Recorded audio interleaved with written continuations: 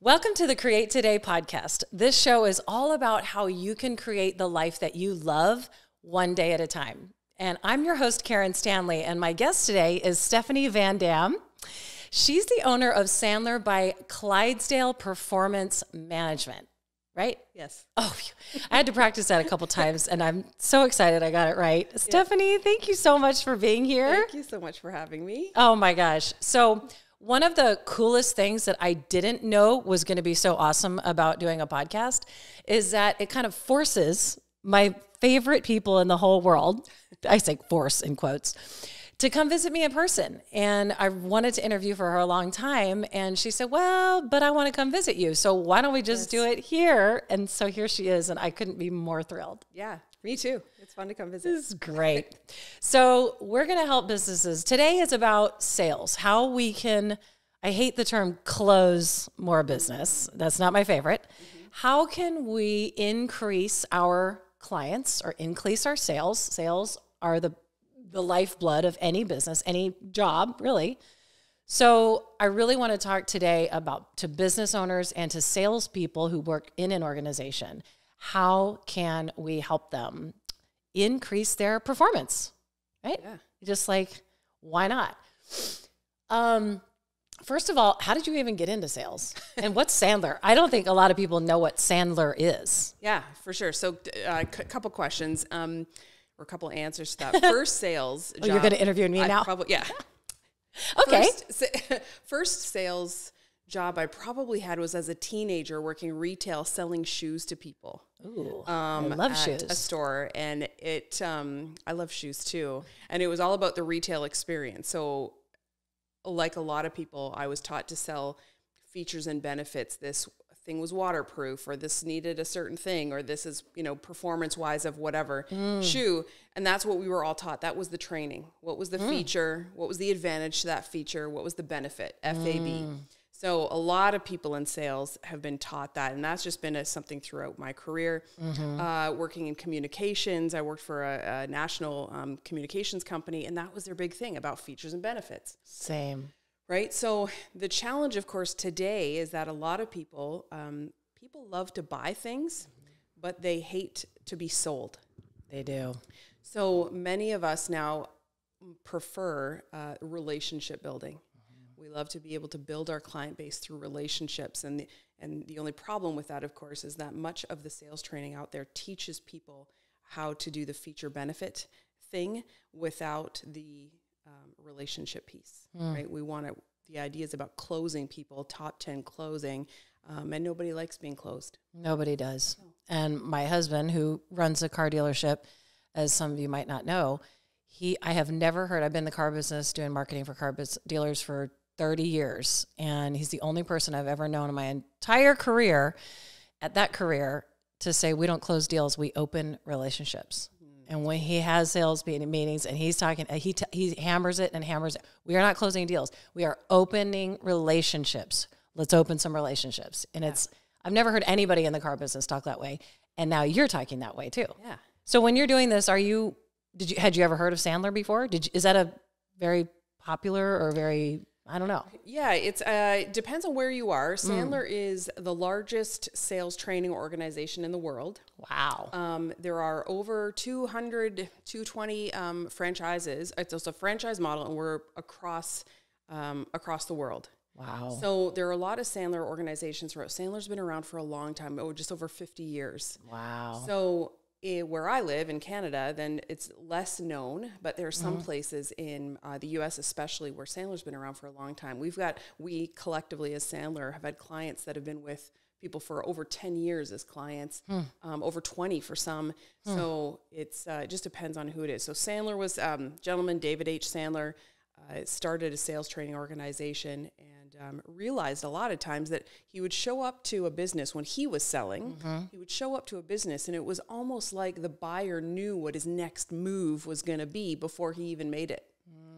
And that's when he started to realize that even though I, as a salesperson, have a system, I show up and I want to do all these things, I might show up, do, an analysis of what it is you're looking for. And then I might give you a quote, or proposal, presentation, whatever you might call it.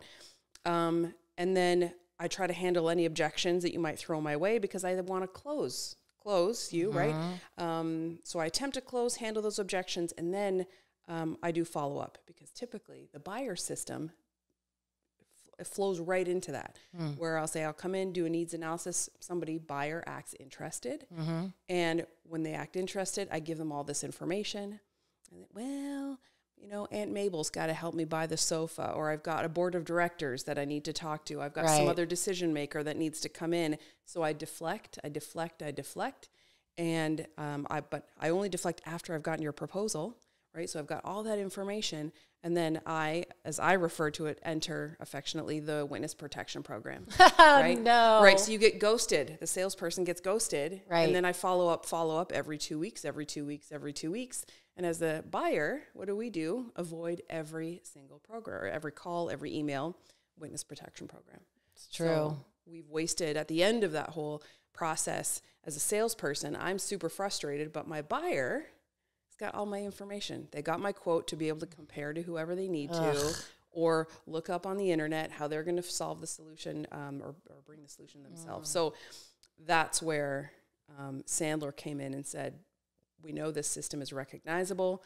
We've got to create a different system so we can understand what it is a customer really needs, and help them buy. Yeah. And give that to him, what he really needs. Is Mr. Sandler Canadian? No, is he American? No, he's an American. Oh, well, he he's is. passed now, but he was. Yeah, and I thought that he had passed away. Out of away. Baltimore area. Oh, Baltimore. Oh, I never heard that. Yeah. Okay, so if we are used to the model that you're talking about, and maybe there are business owners and salespeople that have been either doing this type of model, or they have heard of it, or they just really want to increase their productivity and grow their business and get more clients. Where do you start? It seems like a lot. It's a lot. Yeah. Obviously, you train people for an entire year. Yeah.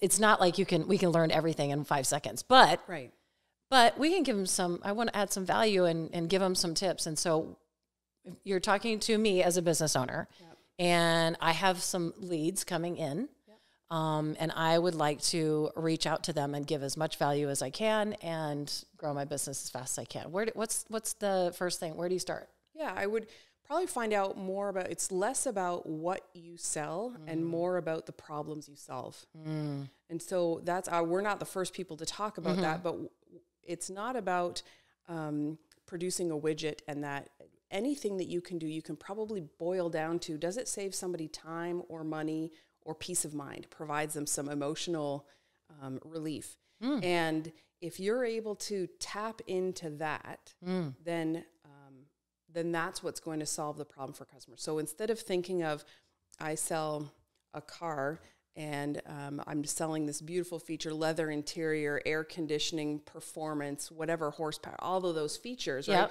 We're not selling those things. We're talking about safety. You're going to make sure that your kids, your family are getting home on time. That means that when you need to merge fast, then you can accelerate quickly. And so the feature is the acceleration. However, that's going to give you peace of mind when you're in an emergency situation to get away from something or find your spot in the lane. So that's the problem we're solving, right? It's not that's features. So identify whatever you're talking about for your features and benefits of your product or service. Peel it back a little bit, take a few steps back and say, well, what emotional need does this solve? We talk a lot about emotion, how people buy emotionally and then they justify that purchase logically. All of us have done this at one point or another. I'm sure anybody in a relationship has done this. We've gone out and we've bought a product. We got home and we didn't really need the product, but then we convince our partner, look what I bought today. It was on sale, honey.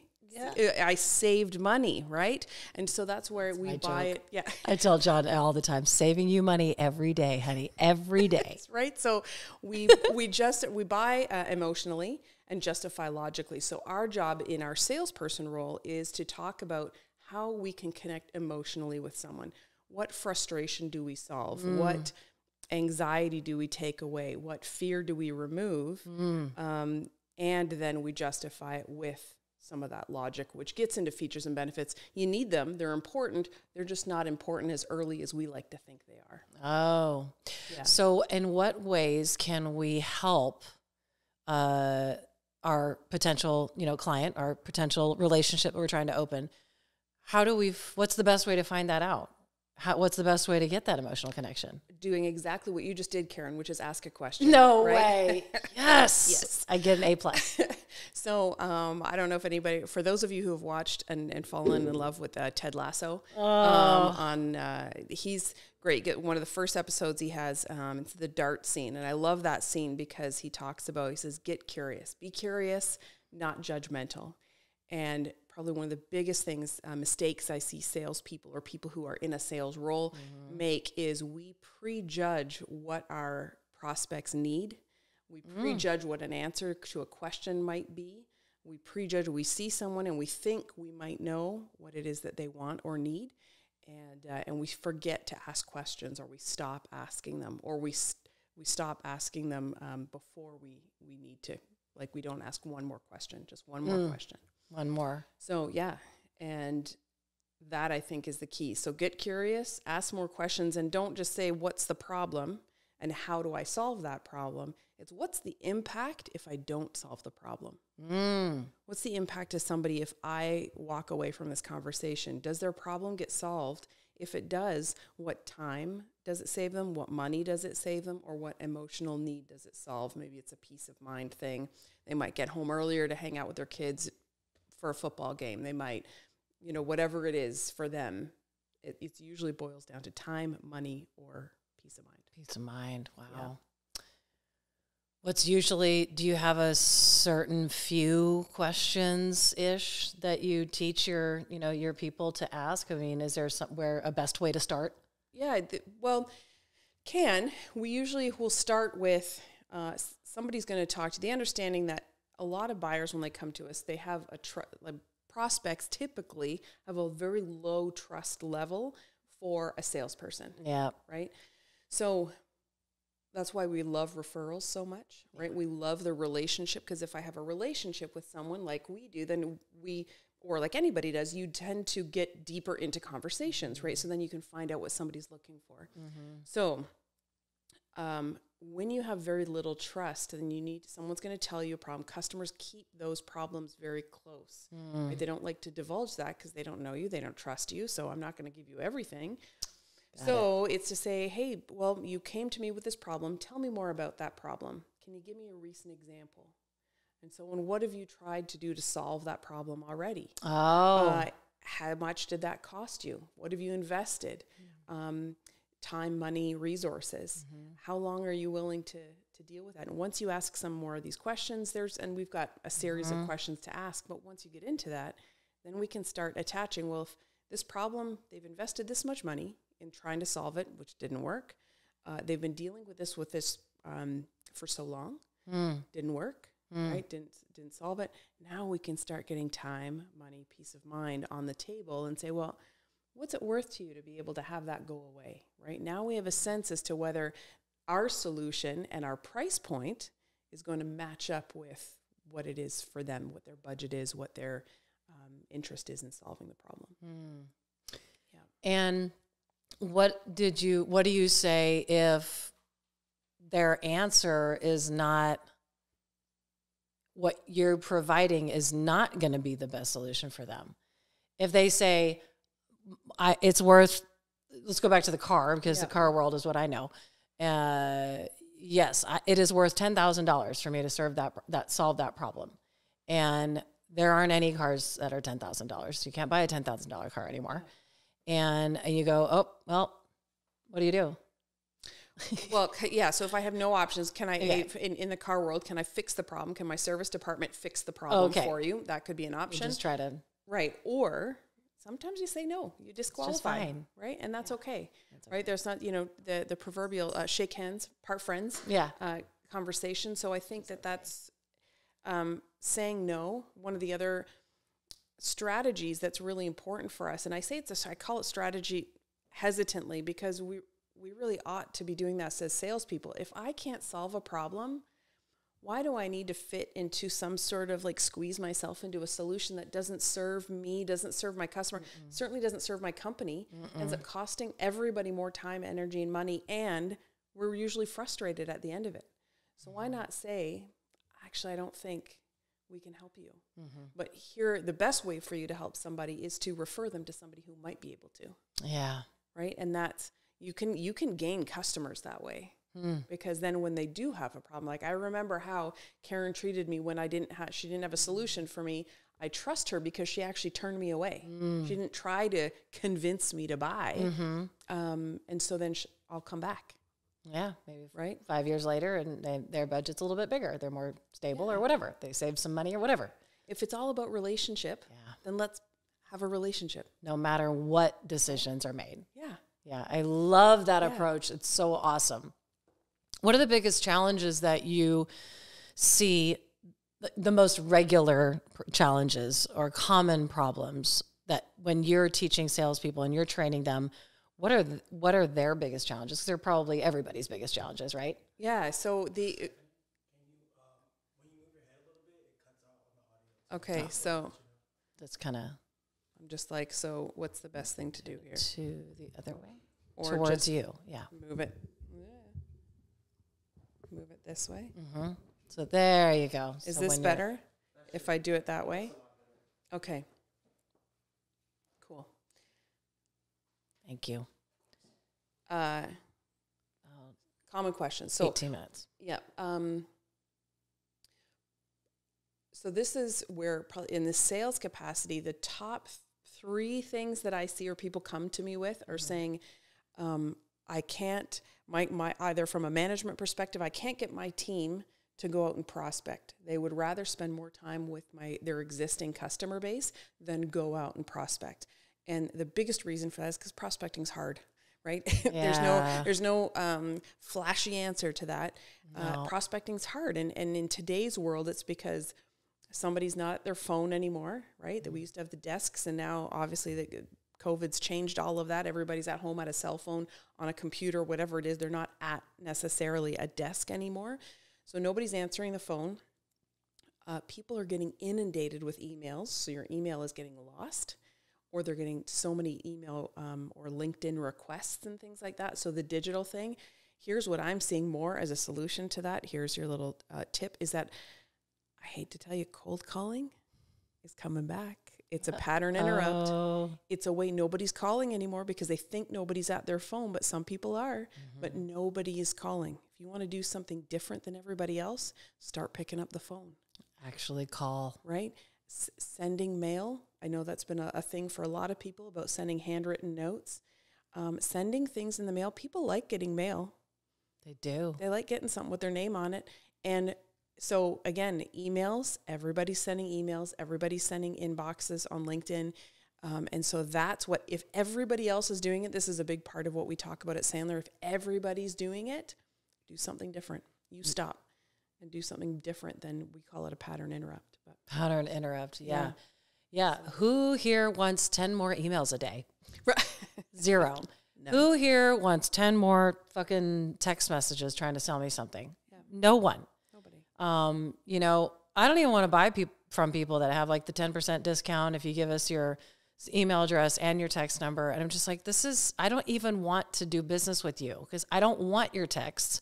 Yeah. And just since I'm on a soapbox right now, it happens to be my birthday month. And guess how many extra emails I get?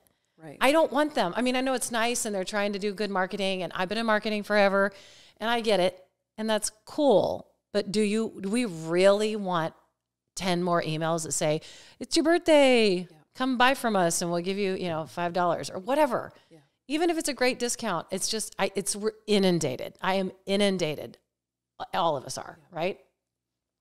So I love that. Just actually picking up the phone and actually, it's like, what do you say when let's talk cold calling and then let's get back to, okay, we have leads coming in. How we can nurture those relationships. What is the first thing you say? I haven't cold called ever. I never will. Right. So here are the things that I don't want you to say. Okay. I don't want you to say, hi, it's Stephanie Van Dam calling from Sandler Training. May I speak to Karen Stanley? Okay. When you say last name, it screams salesperson. Oh. Because someone who's familiar with you will never call you like that. Brilliant. So what I would likely say is something like, hi, Karen? And you would suspiciously say, yes. And I'm like, hi, Karen, Stephanie calling from Sandler. Guessing both of those names are meaningless to you. I mean, because we're friends, I know they're not, but let's pretend. And so guessing those names, either of those names ring a bell. You're probably going to say, no, they don't. No, click. No. Just kidding. So, no problem. Wanted to take 30 seconds, tell you why I called. You can let me know if we should keep talking or not. Is that fair? And that's it. That's all I say. I wait for somebody to do that. And they're That's like, fair. Timer's going. Okay. All right, I'll give you 30 seconds. Perfect. And then I've got a predetermined, I'm going to say script, but once you practice it enough, it becomes more of a talk track, I can say. And so you develop it to make it sound like you versus like me, if I was to provide one. So you come up with what we refer to as pain statements. So I'd say, here are the 3 challenges that, when people work with me, it's because of reason A, reason B, reason C. Karen, I'll stop there. I don't know if any of those are a challenge for you or your team, but does it make sense for us to continue the conversation? And the best thing when I say I stop there is now Karen knows that when I said it was going to be 30 seconds, she's going to like, thank goodness she's stopping. It builds trust because I've done what I said I was going to do. Literally, don't take 30 more seconds. Yeah, no. So I'm going to stop there. Stop at 30. Don't know if those are relevant to you, but do they resonate with you or your team? And you're going to say, actually, yes, they do. Perfect. Which one? And then I get you talking. We have a conversation. Right? It's all about, and the goal for us anyway, when we talk about, for most of us don't have a one call close, right? When I say that, like that, we're not going to call somebody, have a conversation the first time, and that's going to bring them on board with us. So for us, the goal of that initial call, that cold call, that lead generation call, is really just to get another conversation. That's the only thing. Your sale in that conversation is to get another conversation. That's it. Yeah. And what I was thinking as you're saying that is that as a salesperson, it's an uncomfortable thing for everybody. I don't think anybody is born right out of the womb saying, I'm going to cold call the rest of my life. Nobody wants to. It's not that we don't want to. It is uncomfortable to call someone you don't know. Well, and for most people, right? I mean, we, our parents, right? What did they say? It's strangers. Don't talk to strangers. Don't talk to strangers. Yes. And now you're in a professional world where like money depends on you talking to strangers. All of a sudden I'm calling them. Yeah. So of course, like that's a natural, that's a very natural thing. So for us, when we talk about those challenges, we approach sales and development of an individual 3 different ways, or tackling 3 different sides. What are the behaviors you need to do, activities that you need to do every day, week, month? Do you have a goal? Do you have a plan, short-term, long-term? And are you revisiting that plan? What are the tactics and techniques that you're using? So what I just described with a pattern interrupt, specific techniques of a cold call. What are those techniques? And then what's your mindset? Right? Mindsets. We all know somebody who was gifted as an athlete, a musician, some technique they were just gifted at. But you know what? Their attitude sucked. And so they were never successful because they just had a really poor attitude. So when in sales, we get told no an awful lot. So how do we, if somebody yells at us, if somebody hangs up the phone, how do we not worry about it? No big deal. We just know we're closer to getting to the next person. But I like how you're saying our objective is not to close a deal, on the one phone call. No, it's always been the relationship anyway. And it also takes that pressure and some of the uncomfortable. I'm just going to talk to somebody. I'm just going to see what's going on with that person and what do they need, and see if whatever it is, and see what the problems are, see if I could solve any of them. Right. And then to say that all I'm doing here is to see if it makes sense to have another conversation. It's kind of like, kind of takes the pressure off, doesn't it? You're asking permission to ask a question. That's all you're doing. And if you want to hear from me, great. If not, also cool. Ask permission to ask a question. Yeah. I love that. Yeah. Cool. And most people say yes. Like in my career of making cold calls, I do less now than I did before, but in my career making cold calls, very few people say no to can I take 30 seconds to, or I want to take 30 seconds to ask you a question. They're like, okay. All right. Yeah. Everybody has 30 seconds. Yeah. That's cool. I love that. Yeah. And I've never had any single salesperson. I have had thousands and thousands and thousands of people call me, salespeople call me, try to sell me something. And I get 100 emails a day on LinkedIn. And no one's ever said that to me. Can I have 30 seconds? Yeah. And that's it. And if they had, I'd be like, all right. Right? I have 30 seconds. Yeah. Well, what we're scared of as business people is somebody wasting our time.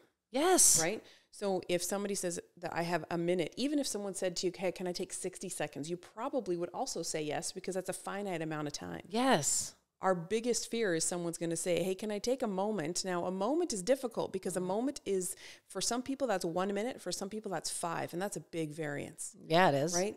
All business owners we do want more efficiencies, right? We want to make more money. So if you can make my life easier, simpler, I am happy to engage you in a conversation. Yes. Right? My fear is that you're going to try and waste my time. Mm-hmm. So how do we as salespeople try to ensure that we're not wasting somebody's time?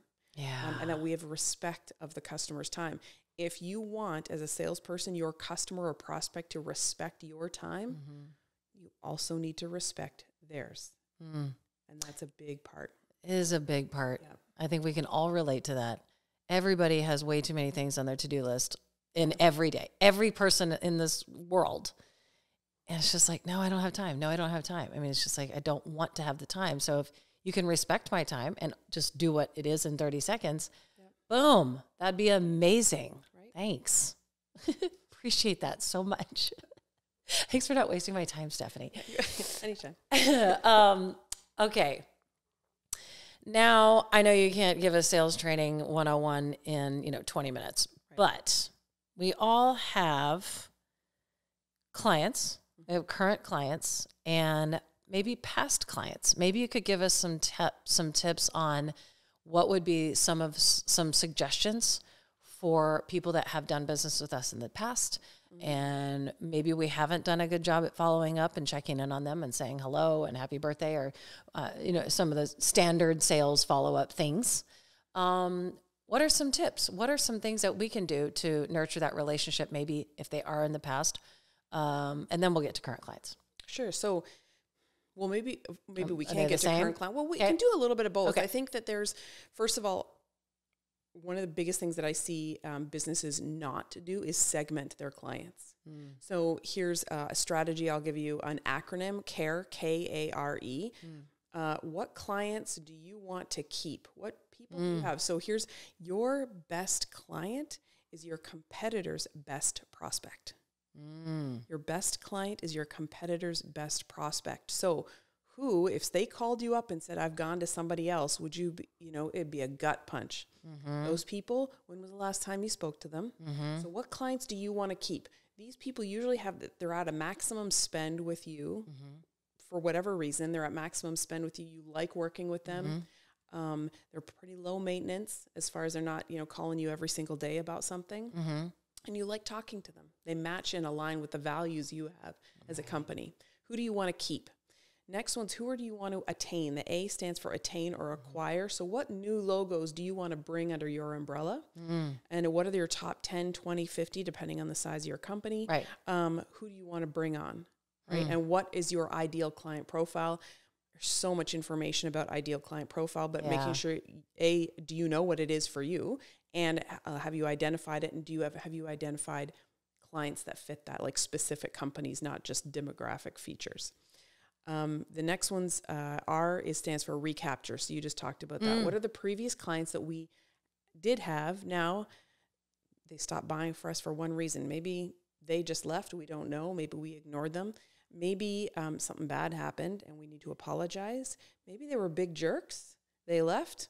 We don't want to touch them again. Yeah. Right. We're happy. Match the same values. Yeah.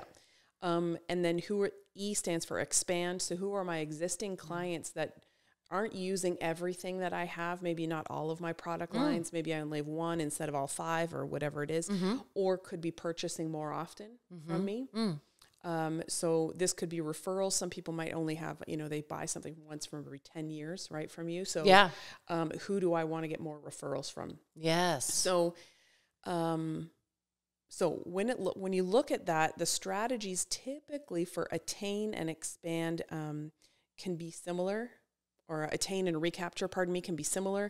And then you have your keeps and your expands are similar strategies. So to answer your other question, which was what can we do? When are you calling them? How often are you calling them? The best thing I can ask is, or suggest is, ask what they want. How often? To keep our relationship great, how often would you like to hear from me? What a concept. Right?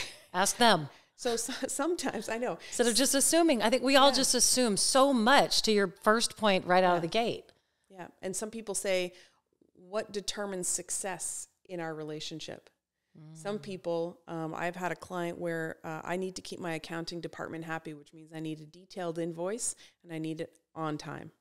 That's what they needed. Okay. My accounting team is happy, then I am happy. And we're like, okay. For some people, it's completely different. Right. They want to be wined and dined. Yeah. Some people just want it quarterly. Hey, just tickets check in every 3 months. Whatever. Yeah. Yeah. Dinner or something. Whatever it is, like we don't. I think business owners, it's tough sometimes because we have so many other things to do. But my philosophy is that your first day of onboarding is your first day of retention. So do we have a way when we onboard a client, have we included, so systemize this, have we included a couple of questions about how do we want our relationship to develop, right? How often do you want to hear from me? Or if you decide this, you're going to hear from me every quarter. Let's get those dates in a calendar now. Set that up at the beginning. So you both have calendar invites and you're having a Zoom call, a phone call, whatever it is for you. So it's already in the calendar. You won't forget if it's in the calendar. Right? So good. Yeah. My mind is just exploding right now with all these ideas of the things that we could do. Yeah. Because you can have coffee and like really actually develop that relationship and spend actual time, even if it's on the phone. You might have working from home and you might have clients all over the country or something like that. But, if you have local clients, you can actually put actual activities in the calendar if that's what they want. Right. And ask them. Yeah. Because I think about my young life in advertising at the big firm that I worked for. I just assumed everything. I assumed they wanted to go to dinner. I assumed they wanted me to bring them wine at Christmas time. I assumed that I thought what would be really cool, and then I just gave it to them, or I did it, or I scheduled it, and I'm just thinking of all those times, I wonder if that's really what they wanted. I mean, they seem to have a good time. It's like, who's turning down wine? But you know what I mean? Like, is that really what they wanted? Well, I don't know. Maybe even a bigger impact, of course, is you spoke of Christmas time. Yeah. Not everybody celebrates Christmas. Right. And if we're wanting, who else gets stuff at Christmas time? Everybody sends things at Christmas time. So everybody. If we want to, I had somebody tell me this once. They talked about a story of the day after Christmas, everybody comes in, everybody's got the line of Christmas cards up on the desk, like the receptionist's office, right? And so what they did, they came in, all the Christmas cards come off the table, right? So you know what happens? This guy decided to send a card the beginning of January. Happy New Year's. That card stayed up there forever because there was no moment where we did the whole, let me get rid of the seasonal cards. Yeah. So it just stayed. Smart. So if you're wanting a bit of just staying power, is there something else that you can do? Some people who are big, like a lot of IT folks tend to be Trekkies, right? So they send things on May the 4th. Oh my gosh. Instead of their end of year gift or it's Star Wars. Yeah, they do May the 4th be with you. Yeah. Yes. I have my sister-in-law got married on May the 4th be with you. That's easy to remember. So funny. So how can you, and what aligns with your brand, right? Are we sending a gift at the end of the year simply because that's what we think we ought to do, or because does it align with our brand, right? Is there another time of year that we can send something where we don't need to compete for attention, that just has a bigger staying power? Right. Yeah. I mean, I was just keep thinking now. So I'm just like, if somebody's really patriotic and they love America, then you can send 4th of July presents. Absolutely. Or not everybody drinks. So wine is not very great. It's not always the best idea. Yeah. Or, It's just funny. You're making me think back to, my entire career and all the things I could have done better. Well, hands out for the rest of us, right? Okay. Same. All right. Yeah, we keep learning and learning. And so I wanted to talk a little bit about the mindset piece, because we all need mindset help. We all need to, we need to be in a proper mindset and always be improving and always work on personal development for us to be our best selves and to really do what we're capable of, right? Yep. What sorts of things seem to make the biggest amount of impact on the people that you train, that you're training? What are the things that seem to help them the most? So the short answer is it depends. Yeah. What generally works is journal writing. Now, for those watching at any time, I don't mean journal writing as in like Dear Diary, I had a peanut butter sandwich today. Like that's not the journal. Kevin in accounting is really cute. Yeah. So that's not what I'm talking about. Oh, no. That won't help us. Darn. So here's another acronym for you in terms of journal writing. Now, the trouble with journal writing is that, number one, it requires a little consistency. For it to be truly effective. Yeah. The other part is that because when I say journal writing, many people just get this huge, well, what does that mean? Now you can Google journal writing and say 1,000 results will come up. So I'll give you a technique that you can use, but if this doesn't work for you, find something else. Like if you just write down one thing that you're grateful for in a given day, better versus nothing, that's awesome. But the acronym that I use is BAGELS, and it's sort of kind of like the food, right? But with an extra G. I love bagels. So what you can do is talk about BAGELS. So B stands for behaviors. So this is what you need to do in a given day. What do I need to do in the coming day? So regardless of when you write your journal, let's pretend it's in the morning. So what are the behaviors I need to do today? Somebody might call this a critical task list. I know Andy Frizella talks about critical tasks. So what are the key things? Now everybody loves the to-do list, right? And most of us do. The trick with a to-do list is that we tend to do the things that are easiest first. Right? The problem with that is by the time we get to the end of the day when we're most tired is when the things that happen that create the most momentum in our business. So what I want you to do is once you create your task list in general, what are the top priorities? If you have more than 5, they're not priorities. Just saying. So take those top 5 things and put those to the top of your list. Those are the behaviors that you would put in your behavior part of the journal.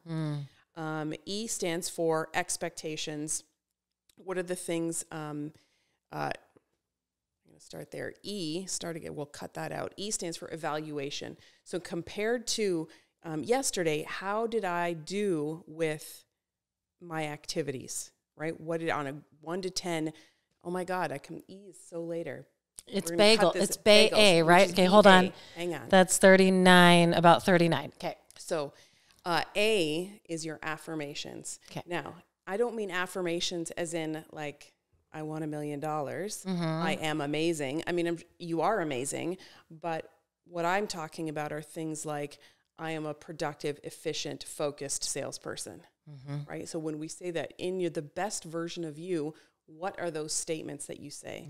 And it could be 1, could be 3, could be 5. I am the most dedicated, selfless manager out there. My team loves to work with me every day. Those are more powerful or more impactful affirmation statements. So what are those statements? G then stands for what are your goals? There's 2 G's. The first G is what are your goals? These are short term. In this case, it's a short term. What are your monthly, weekly, no more than a year? And it's really just a reminder for you to be like, when I'm having a sucky day, because we all have those, when I'm having a sucky day, what am I motivated to do? And so when I keep writing what my goals are, then I have that. Second G, now we're going to shift into the second half, and these are the things that happened before, the things that might have happened the day before. So what am I grateful for? I have a moment of gratitude, and this, folks, this is not anything big, right? This doesn't need to be a huge thing for a big sale. This could be, I'm grateful that I saw the hummingbird at the feeder before I walked in here today. Could be anything small. Grateful that the sun is shining or that the rain happened. Doesn't matter. Right. What are you grateful for? Then we get into E, which is evaluation. So compared to yesterday, remember those affirmation statements? How did I do on those affirmation statements? If I am a focus-driven salesperson, ambitious salesperson, if that's what I've written as my affirmation statement, how did I do yesterday compared to that? Was I that? Did I show up as that ambitious, focus-driven salesperson? Out of 10, how did I do there? This is not a judgment exercise. It's just an awareness exercise. So because the more we're aware of how we did, then we tend to catch ourselves when we're not being that. So we then shift into doing behaviors that get us to that point. Love it. So evaluation, and then we have lessons learned. So what lessons did I learn from the day before? Maybe I learned that I work better from home. Maybe I realized that the lessons learned is I thought I could work from home, but the dishwasher and laundry took priority and I missed 3 hours of my day, right? And I need to be in an office. Maybe the lessons learned is I can't ask everybody how they are on the way in, because then I lose an hour of my time as I walk to my desk. Whatever that is for you, what's your lesson learned from the day before? And then we have S, because we like bagels plural, right? What are the successes that I had yesterday? So let's do, because as business owners, man, do we beat ourselves up well, right? And so I have a friend of mine that says, if you're going to beat yourself up, use a feather, not a bat, right? So what are your successes that you had the day before? Yeah. So that's bagels. Behaviors, affirmation, gratitude, or goals, gratitude, evaluation, lessons learned, and success. That's wild, because when did we meet? 2019? Yep. I think so. Yeah. I think it was 2019. And at that time I was working on designing a planner, because I wanted to create a planner that had everything that I wanted in it. I couldn't find one. So I designed my own, and I've gone through several different versions of it. And the final version, it has gratefuls. Yep. It has wins from yesterday. It's not exactly bagels with 2 G's, but it's wild. Yep. Your goals and your affirmations, your critical tasks. I don't call it critical tasks. The most important task, and it's 5. It's 1 through 5. And then I separated it out. Its to-do list is the rest of that. So where can you get this journal? What in the world? I don't even sell them. I give them to my clients. But I probably will put them on my website at some point. But I give them to my coaching and hypnotherapy clients to help them with this daily thing. And you're just the only thing I'm missing is the evaluation and and the lessons that I learned. But there's a place for notes. You can write that there. Yeah. That's so cool, though. Yeah. That's amazing. We've never talked about this. We didn't plan this ahead of time. I've known her 5 years. I've never known about the bagels with 2 G's. I didn't know that. It's amazing. But your journal has truly, like, almost no jokes. The whole thing. Yeah. Like, weird, wacky, wild. That's awesome. Anyway. Yeah. Whew. So that's the big... So Create Today journal. Yeah. Just kidding. We don't have any ads in this show, but did I tell you about the Create Today journal? No, they're not even for sale. That's awesome. I'm so excited. But yeah, that's a big, we talk about mindset stuff, and that's the big one, because here's the thing. If we're going to talk about prospecting, if we're going to talk about I've sent out 100 emails and I haven't heard anything back, if we're going to talk about I need to do a behavior that's outside of my comfort zone, and that it varies. So for me, I can go to a million networking events. It's fine. You ask me to fill out a spreadsheet or do some detailed work, I'm uncomfortable with that. Some people, though, if you're an introvert, going to a networking event or a trade show is a comfort zone buster for you. So anxiety. Right? So we need to be able to stay on top of that. So that doing the journal, when you create those things and do that consistently, that supports you in that space. The other part, of course, is to come up with ways when you are feeling uncomfortable. Sometimes it means you need to take 5 minutes, stop, walk away, and have another conversation. Just walk away from whatever you were doing so that you can regroup and come back. Right. Yeah. Oh, I love that. Yeah. Okay.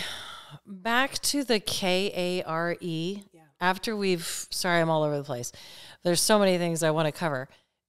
After we've kind of categorized those people and put our clients, our current database or whatever it is, kind of in those categories, I don't think we came back and talked about the E's. No, KAR. Expands. Did we talk about expands? A little bit, but we can go back to it. So we kind of talked about tell me what those are again. K is keep. Oh, we want to keep them. Okay. Yep. A is attain. Attain. Yeah. So we don't know these yet. No, these are the people that we prospect. Okay. We are prospecting, but they are strangers or no? Yeah. Okay. Okay. R is a recapture. We want to recapture them. The clients we've had before. Okay. And left us for whatever reason. It doesn't need to, we presume all of us, we tend to doomsday think, right? So we all think the people who left us because they were upset with us, but it doesn't need to be. Yep. Could be, but it could be a million different things. Yeah. And then the last one is expands. Okay.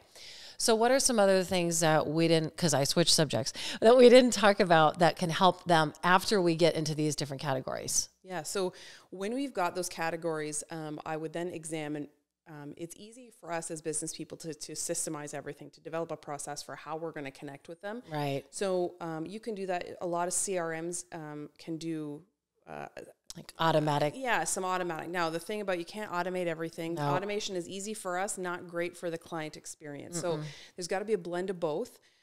Like I'm talking about the happy birthday emails. Those are all automated. I've gotten 100 of them so far. And it's still 2 more weeks till my birthday.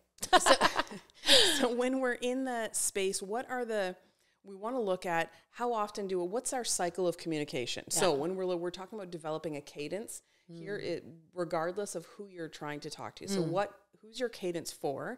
Once you've decided that, then you say, well, how long is my cadence? So for a prospect, it might be 21 days, right? That's your cadence. Once you finish day 21, you start again on day 1. For an expand client, it might be a 365, a 1-year cadence. So I'm going to communicate with those people throughout the year. Year 1 or day 1 of 365, I start the cycle over again.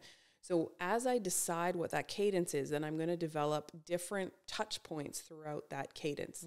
And the more I can automate things as a business owner, the better they are. But I would pick things like, what are the different tactics I want to use?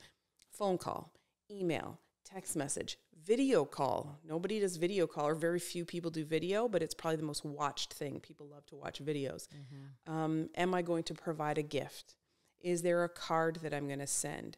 Am I going to visit them? So there are several different communication modalities that we can use, which we decide which ones we are going to use and when that's going to happen. We can then create, whether it's an Excel spreadsheet or project management software that you can get, put those in there.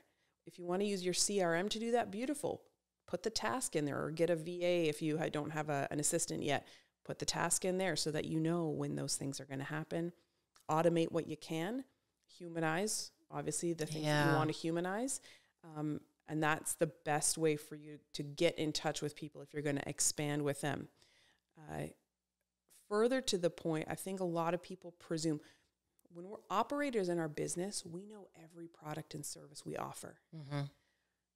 I liken this to the moment that we walk up to a place to do our coffee order. If you're somebody who orders coffee every day on your way to work, we know what coffee we want.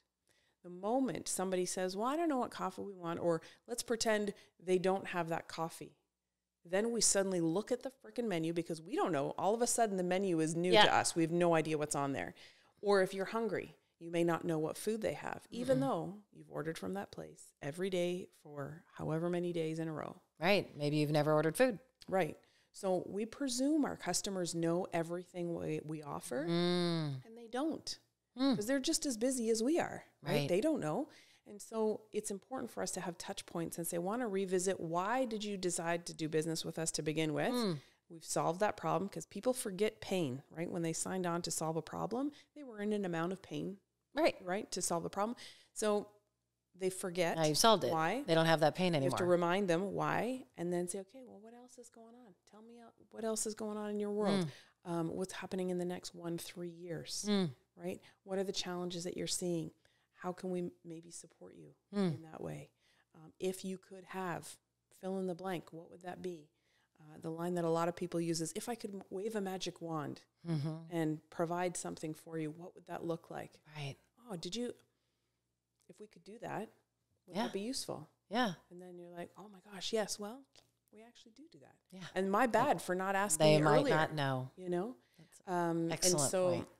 having those conversations and those touch points, we cannot automate. It's easy. I get it. Saves time, but we can't automate all of this stuff. So it's a combination of relationship building and conversations to be able to. Well, I would say, well, you can automate everything, but that's not building a relationship. It's like, it's not as effective. It's just not. No, right? That's why you get your 100 emails, your 100 LinkedIn things, your text messages. Unsubscribing. We don't, our brains as humans, we just can't handle, it's an overwhelm of information. Yeah. And so it's not personal. It's just too much. Yeah, it's way too much. So I don't even like going on LinkedIn. But I mean, a lot of people have they love LinkedIn. And at the same time, I got a personal email that was from, he saw me on LinkedIn. It was from LinkedIn. I could see it. Hey, I have created this. I noticed that you're a hypnotherapist. I have put together a whole website of natural, holistic, blah, blah, blah. And I was like, well, that's cool. But it was personalized. And it wasn't just on LinkedIn. He actually sent it to my email, and it was very personalized. Yeah. And it was very interesting to me. It did end up, responding. 1,000 of them I don't respond. I've never responded to any of them except for this one. And I was like, actually, I do want that. And that would be really beneficial. And that would be awesome. And so, also, it can work, but it has to, he's kind of used all of the things that you've said. Just very, very, very cool. Okay. So I printed off. I'm so excited for this. I wasn't even planning on doing this. This is hilarious. I was doing this for Stephanie. I have this this program that you can download the most searched questions related to your industry. So for me, I put in coaching or hypnotherapy or, marketing, whatever it is that your industry is. And then you put in a question, you put in the industry. They will tell you the most popular questions asked. So as you're building content, if you're blogging, it's great for SEO. You can answer those questions and show up, get higher rankings on Google and all these things. It's marketing benefits, great for content for social media. So I thought, well, I'll do it for her. And then I gave her this list yesterday, and then she was just like, are these the questions you're going to ask me? And I was like, I should ask you some of these questions, and you're about to learn why. Yeah. Okay. And it's so small, I can barely read it. It's tiny. Yes. My eyes are getting worse and worse and worse. The number one, are salespeople born or made? Oh, this is a good question. So this traditional sales system, and a lot of traditional business owners, I say traditional, here old, will think that salespeople are born.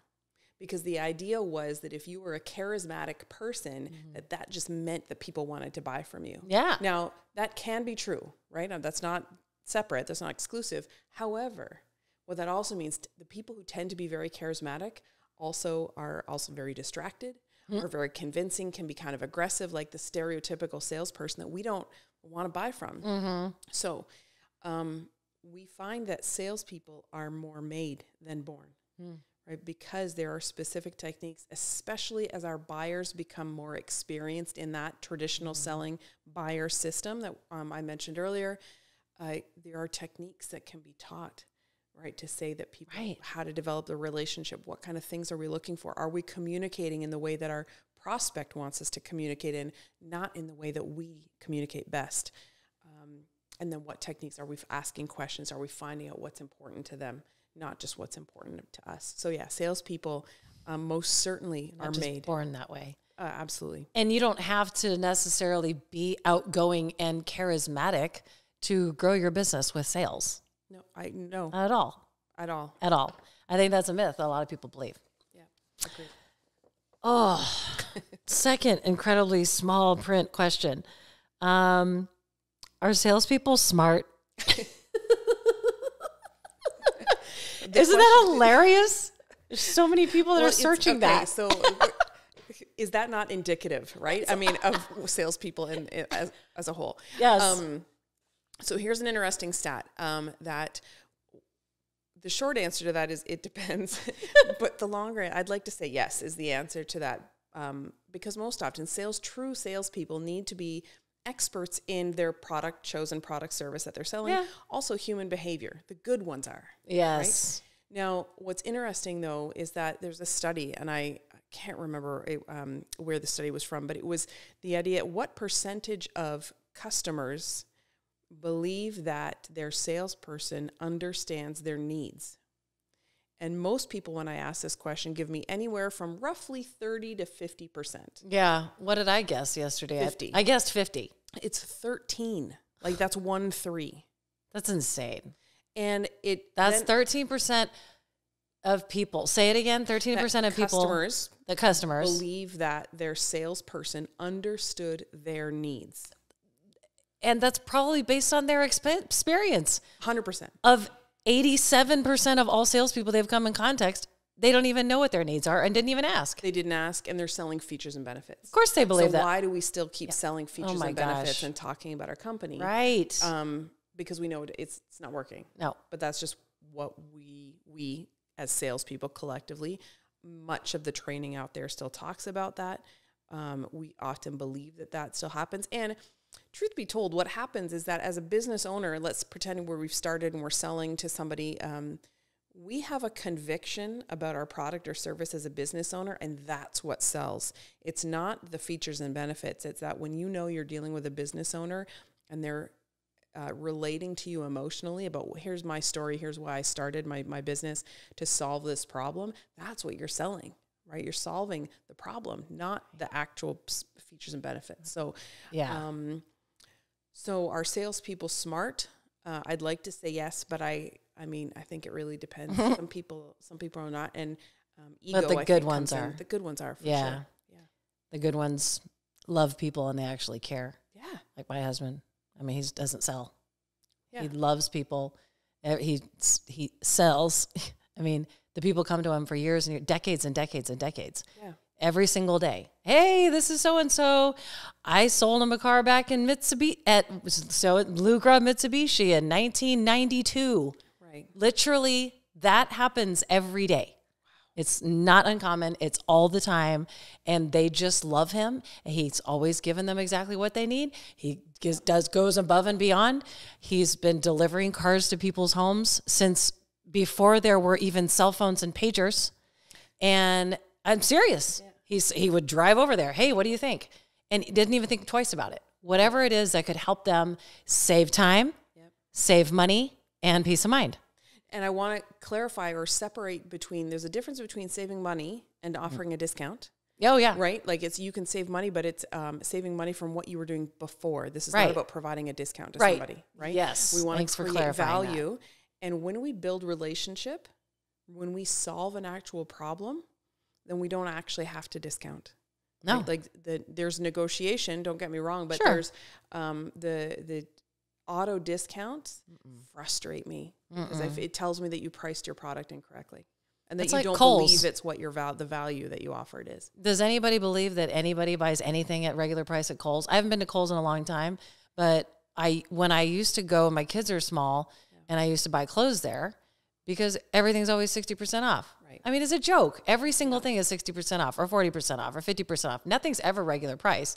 Yeah. Why do they do that? It drives me nuts. Yeah, and what Black Fridays, like we all saw a bunch of signs where people were like the day before, you just change the sign, call it Black Friday, and we think it's a deal, right? And and then people wonder why we don't trust salespeople. Right. Yes. Yeah. There was all kinds of that on Instagram this year. Yeah. And they pretended it was a lower price, and it was actually exactly the same as it was the day before. Well, on Thanksgiving, probably weren't open. Yeah. Okay. Are salespeople sociopaths? Maybe. Lots for punishment sometimes. Yeah, maybe. Depends on the day. Hopefully not as many, but yes. Oh, I love that. It's so funny. Okay, this is my favorite one because it's not a question. It's just a statement. Salespeople are the worst. Oh. Well, not the good ones. Okay. Some are, for sure. Why are salespeople so annoying? This is the best. Okay, so I have a really good story about this. So get with me. Yeah, my leg's falling asleep. Got to cut across legs. Okay, so I have to stay close to the mic. I think personally, so I'm going to compare to a personal situation to begin with, which is I think personally we always have a friend or somebody in our lives that at one point They showed up to our lives and started to talk about some drama-filled situation. Right? They're complaining about how negative their life is. Me. This is bad. My uncle did this. My brother did this. My partner did this. My life is horrible. And you know what? As your friend, as their friend, you would say, you know what? That's okay. I'm here for you. I love you. Vent. Right? Beautiful. Now, second time that happens, they have a conversation. Again, my life is horrible. Somebody's doing this. I'm always a victim. Blah, blah, blah. You're like, oh, God, okay, well, it's a rough patch, right? Still love you. You're my friend. It's all good. The third time, you start questioning in your mind. You're like, well, are you going to ever ask a question about me, maybe? Like, friendship is a two-way street, right? So if you're going to keep showing up and talking about you all the time, I'm probably not going to spend as much time with you. Probably not. Right? I'm going to avoid your calls, maybe not book as much time with you. I'm just going to start avoiding and separating myself from you because you don't care about me. It's not a relationship. So I'm going to ask you, as a salesperson, if you are the salesperson, are you that friend that keeps showing up to your client's place and only talking about you? Yourself. Nobody likes that. Which is, are they avoiding your calls because every time you call, you're not asking them anything about them, their company, their goals? How was last year? What's going on next year? What do you want to do in 5 years? How can I help you solve a problem? I may not be the person that can help you, but I got a guy, I got a girl in my network who might be able to help you with that. Are you that person? Are you talking only about you and your company? Because if you are, I can guarantee that there are people in your network that avoid your calls. They don't answer it because they're like, oh, there's Joe or Susie. They're going to be talking about them the whole time. I don't want to answer that call. I don't have time. I'm wasting my time talking to them. It's a waste of time. There's no value. Right. Wow. Yeah. Really good example. Why? Well, this is kind of the same answer, but I'm just curious if you think there's anything else. Yeah. Why are salespeople so annoying? And why are salespeople so rude? It's kind of the same. Well, I hope they're not rude. I mean, gosh, no, who's rude? Yeah, I mean, you don't need to be. You can be rude and not a salesperson. So I'm not sure. Yeah, the ones. But that you know are what? rude. There are some of the ones. Here's where, since we talked about cold calling, because we often, when I see salespeople, when they're rude, it's like, well, I've got the solution. Why aren't you answering? Why don't you? Or, here's another part: is when you as a salesperson are trying to follow up with a customer, right? And a lot of times I see this where people get frustrated. And they'll say, well, I had a really good conversation with Karen. Like I answered all their questions. I gave them a proposal and they ghosted me. Well, the least, like I keep just send me a no. All you need to do is send me a no. And so we as salespeople get frustrated and then tends to get rude. That might be where the rudeness shows up because they're like, well, you're a jerk because you didn't answer my question. Now, here's the thing. Your buyers are not paid to be nice to you, right? You are paid to develop the relationship, right? That's your job as a salesperson. So at the very beginning of the conversation, I want to be holding my customer accountable, or at least sharing with them what my expectations are of what our conversation is going to be like. So at the end of my conversation, I'm saying, at the very beginning of my conversation, I'm going to say something like, hey, Karen, at the end of our conversation, we're going to come to one of two conclusions. Either we're going to do business, or we're going to decide to book another call, or we're not. There's no wrong answer, but what do I want to avoid is that think it over. I'm sure your inbox is piled full. I don't want to add to it, right? And just as much as you don't want to ignore it.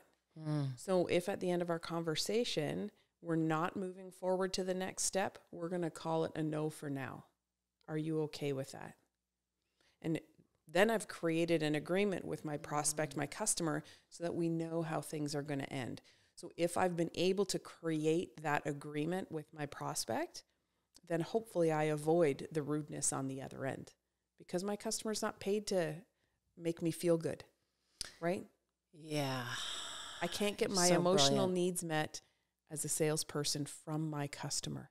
If you need your emotional needs met from your job or from anything, buy a puppy. Yes. They're very good at it. I was going to say, get a cat or a dog. So no, don't get a cat. They're not always the best at making you feel good. They're really I love bitchy. cats. Don't come at me about cats. I love cats, but puppies are really good at making you feel good. Oh, I know. They're so adorable. I wish they could just make puppies that stay puppies. Right. Dang it. Yeah, John always says that only the boy cats are nice. Girl cats are bitchy. I don't know if that's true.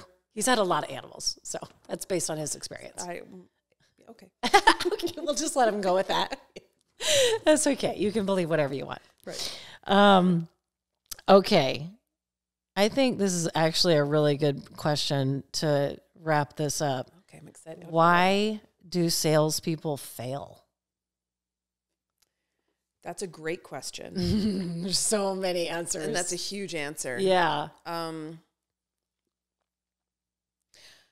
going to say there's a few reasons why. What I'll talk about is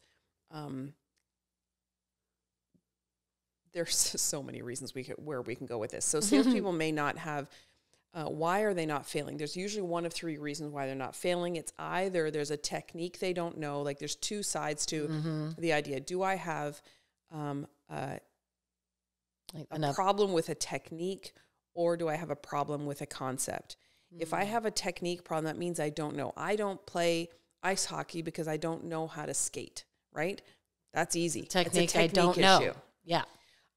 However, if I do know the technique, but I'm just not choosing to do it for whatever reason, it's a different set of challenges, right? That would be why they fail. Now, most salespeople, it's not necessarily a technique issue.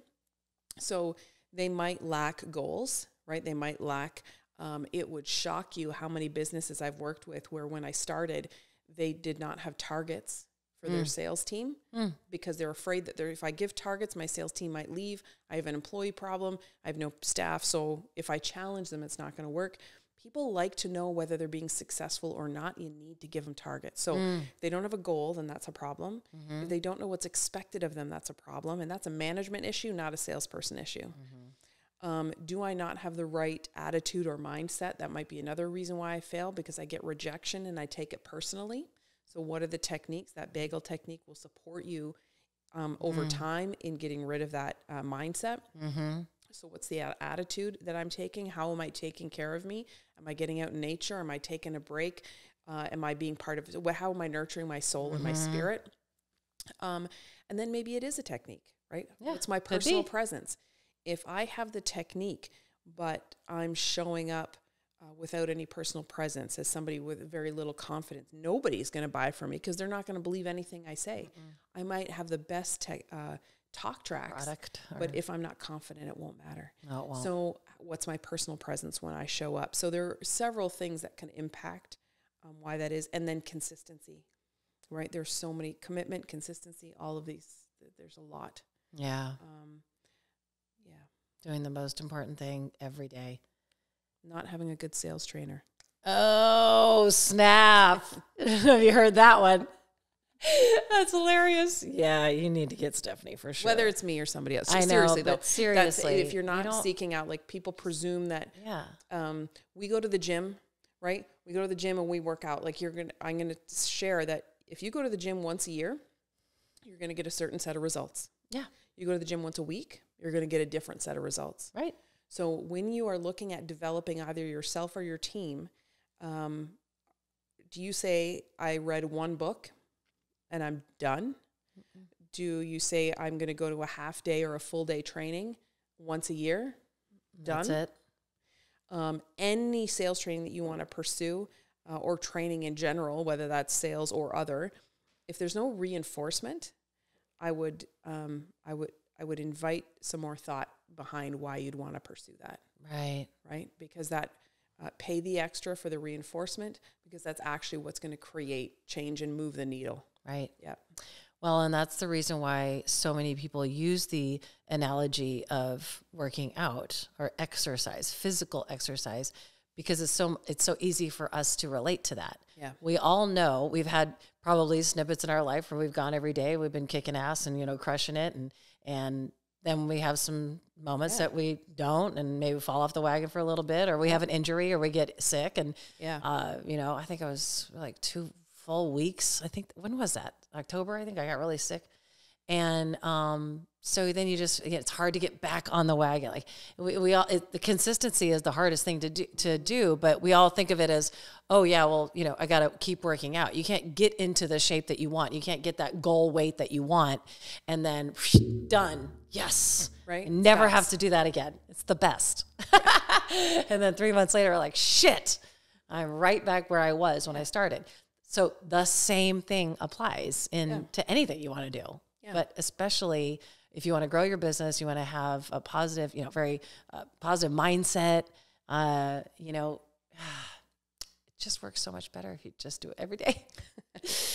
Or it's the have reinforcement, right? And like some kind of, have help, accountability, just continuing on instead of 1 hour of a podcast sales training and then nothing else, as an example, Yeah, I get it. You're awesome. Thank you so much, Stephanie. Oh, this has been so awesome. Thank you for taking the time, flying all the way down to Arizona. Yeah. She visited her sister first. So she was already in Santa Cruz. Yep. And so I was like, well, why don't you just... California. Yeah, California. So why don't maybe instead of just going straight back home, maybe you swing on by Come on through. Arizona, because Arizona's right on the way. Right. And she did. Yes. And I'm so happy. Thank you. I love you.